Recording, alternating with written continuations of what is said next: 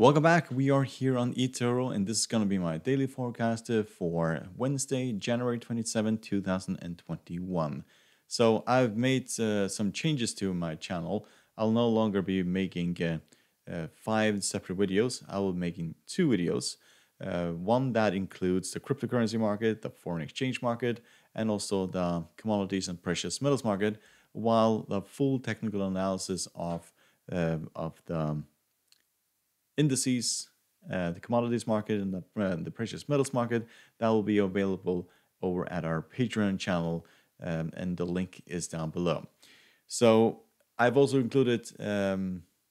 decided to just use the eToro platform, as it will be easier to include more currencies, cryptocurrencies, commodities, and so on, and indices as well, if members want to see more content and so on.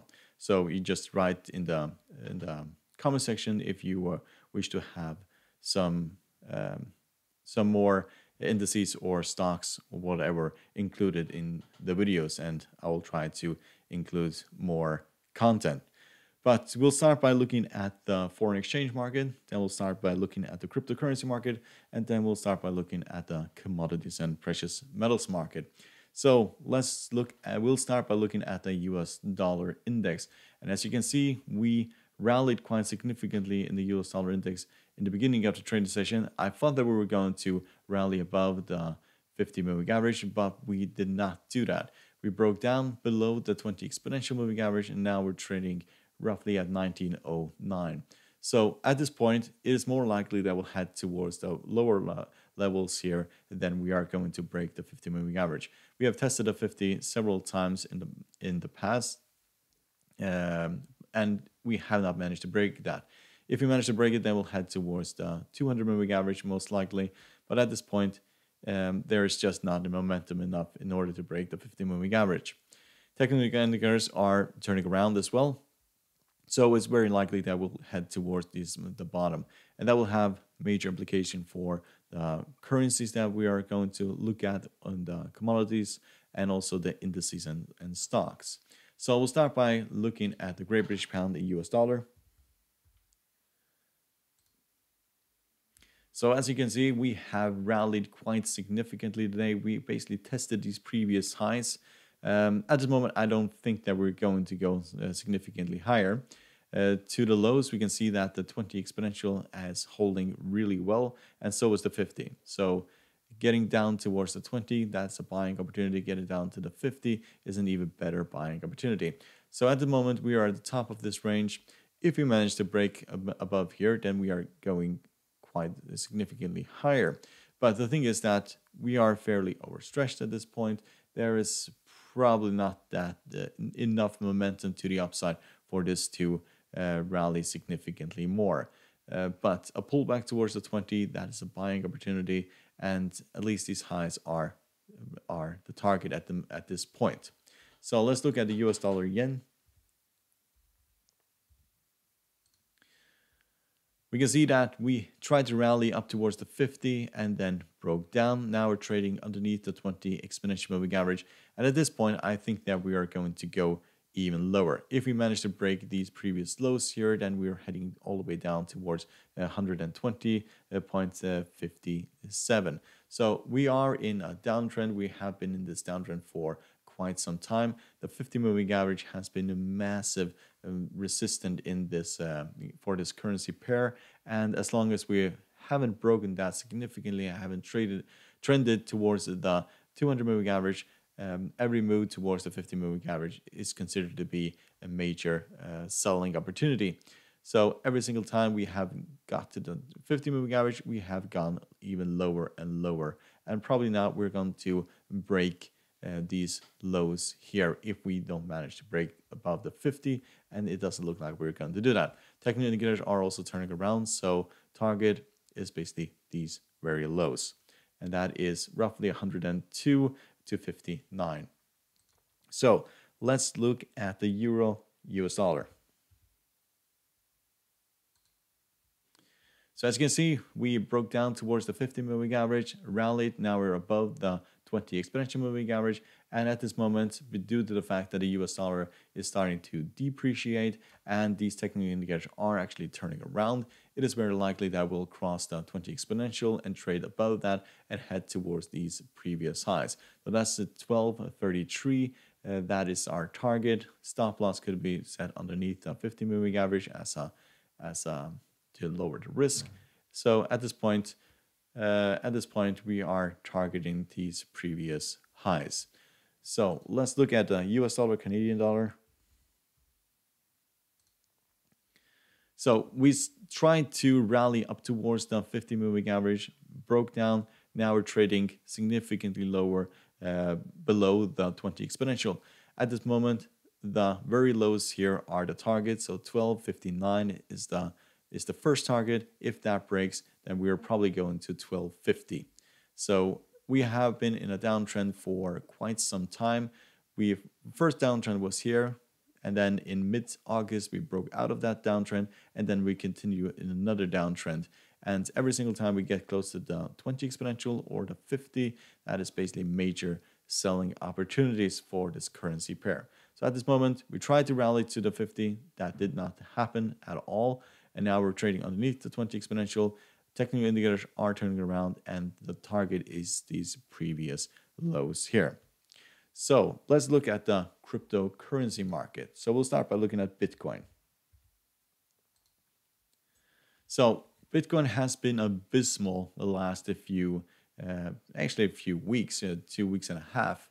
We have been slowly trending towards the 50 moving average. Last time we got to the 50 moving average was over here at we're roughly at the 28,700, and now we're trading at roughly 31,842. So the 50 is major support here. If the 50 breaks, then we are going significantly lower. So the RSI has decreased significantly. We were above 80 when we were at the highest over here, and this was also a parabolical move to the upside, and usually we fall significantly.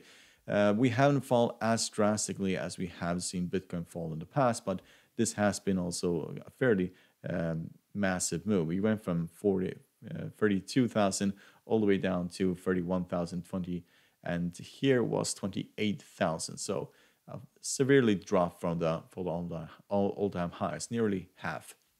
If we look at the weekly for Bitcoin, we can see that we are still overbought. We are 74, but at this point, the weekly is looking more and more bearish. I would not be surprised if we went significantly lower from here. If you look at the Fibonacci retracement for Bitcoin, we can see that if you take the very highs, the first Fibonacci retracements are here. 27,000 is very likely that we'll get down to that level. That's also where the 50 moving average is in the daily chart. So that could be a place where we go.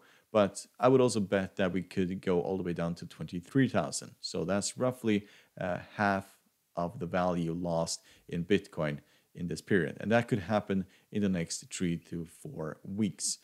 We did have a similar move back in 2017 when we went all the way up to 20,000 and then broke down to roughly 10,000. Rallied up to 17,000 and then broke all the way down to 3,000. So Bitcoin has not been that volatile as back in 2017.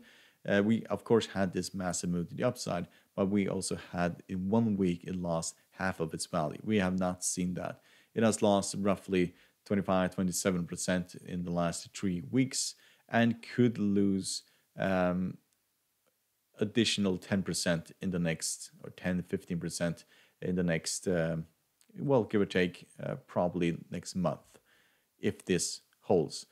This should be major support here. We have the 20 exponential moving this way, and we have also the Fibonacci retracement of 50% here. So 23, if this breaks, then we'll go all down to 61. That's at 18,000 at this current stage.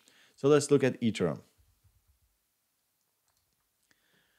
So as you can see, we'll look at the daily chart first. Ethereum has been outperforming Bitcoin. So there are probably some reasons for that. First of all, Bitcoin is one that everybody was talking about. It got all the big news and was everywhere, and so people just bought into it. So it was significantly overbought, and the other cryptocurrency did not get the similar news. Furthermore, this is cheaper. People may look at this as a bigger opportunity to score big in this cryptocurrency compared to Bitcoin.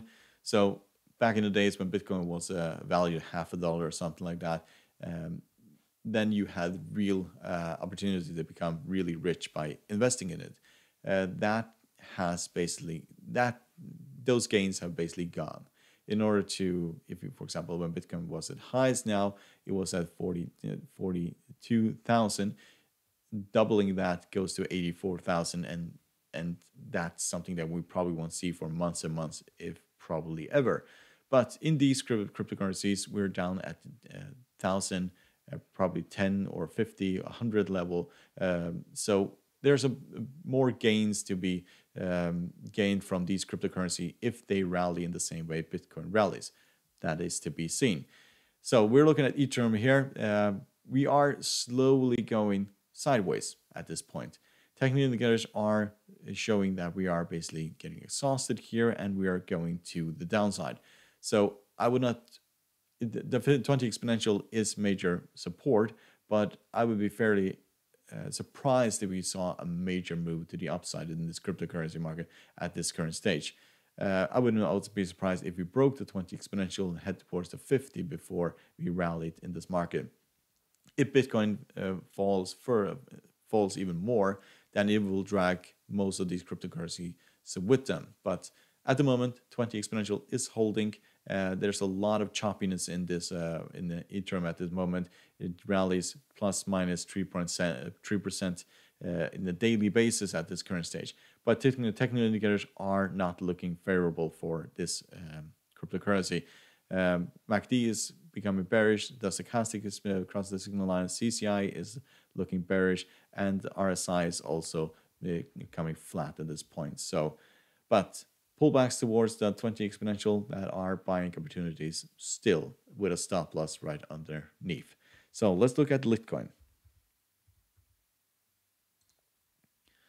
So Litecoin has reached support. It will be really interesting whether or not this breaks the 50 moving average. We're trading in between the 20 exponential and the 50 moving average at this point.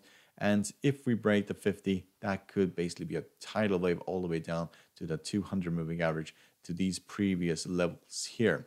So 200 moving average is at 73 at this point, and that will be a horrible day for Litecoin. That probably won't happen in one go. It will probably break down, rally, and then go, because we are fairly low here in the RSI, and a breakdown all the way down to the 200 moving average would basically leave the RSI at single digits, and we would see buyers come in way before that. So other technical indicators are looking very bearish at this point. So yeah, we'll see. Rally above the 200 moving average. Now, the 20 exponential moving average opens the door to these previous highs at 164 and then to 184. So let's look at NEO. So NEO, what looked really promising here, we went from all the way from $13 all the way up towards $28, and then we broke down, and now we're trading at $22. 20 exponential is still holding. We're still trading above that, but this is going to be a real stretch whether or not we manage to hold this here. A break below the 20 exponential moving average opens the door to the 50 and then to the 200, and probably 50 is where we are going to go. If you look at the Fibonacci retracement, we should probably get it here because the one was very overstretched. We can see that that we have broken the first one. The second one's down here at 21.29, and the third one is down here at $19.56, and that's just above the 50 moving average, and that would make sense that we would go down there before we go higher. So if we break the 20 exponential, then we are going all the way down to these levels. Rally from here could open the door to $25 and then towards $28. So we'll see if we rally from here. So let's look at the commodities market and the precious metals market. We'll start by looking at oil. So as you can see, we had tried to rally and then broke down. We are in the red at this point. We're trading at $52.48, and 20 exponential is still holding. Technical indicators are looking very bearish at this point. We're still above 0 in the MACD, so we're still in the uptrend, but we're underneath the signal line. So we are bearish in this uptrend, you can say. Stochastic is crossing the signal line, becoming bearish, the same, and the CCI is flat, and the RSI is flat at this point. So the target is most likely $55. We'll most likely trade sideways. 20 exponential will move this way, and then we'll get a pop towards the $55 range. If we may break the 20 exponential moving average, we'll head towards 50. That's at $47 or $48, I was supposed to say. So 20 exponential is still holding, so 55 is most likely our target at this point. So let's look at natural gas. So you can see that we have rallied up towards the 50 moving average, but this is still just more of the same. We have broken down, rally up towards the 50, broken down, rally up towards the 20 exponential, rally up towards the 50, and now yet again rally up towards. So I think that we're probably going to turn around there. It's probably going to take a few days. It will most likely also break the 50, and then similar to what we did here, and then head towards the 200 moving average. But it looks like that the 50 is going to travel this way, cross the 200 moving average, and then we'll start trending underneath the 200 moving average at that point. And at that stage, we'll probably go and target $2 and probably even much lower than that, 1.5 and so on. So yes, I'm still not buying this. If we manage to break the 50 and start trending significantly higher, then probably it will be a buy. But at this point, there's no reason to buy this. Technical indicators are looking fairly bullish, but we have seen this move several times before.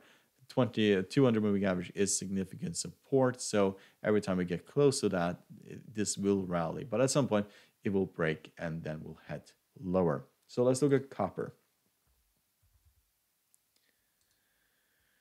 So as you can see, we broke down towards the 3.57 range, and then we rallied. So this is a market that we did enter today. I think this is going to rally significantly, at least to these previous highs here. So 3.7 is a target that we have set us, and as soon as the US dollar starts depreciating, it will be very bullish for this market. So we entered here, stop loss right underneath, and we'll target those highs. That should be a fairly easy trade. We haven't broken the 20 exponential significantly for a real long time. We have to go all the way back to the beginning of August when we broke down below the 50 moving average. Here, it looks like we're trading sideways before we pop to the upside. So if you want the full technical analysis, you're welcome to join us over at Patreon. The link is down below. Otherwise, good luck and thank you very much.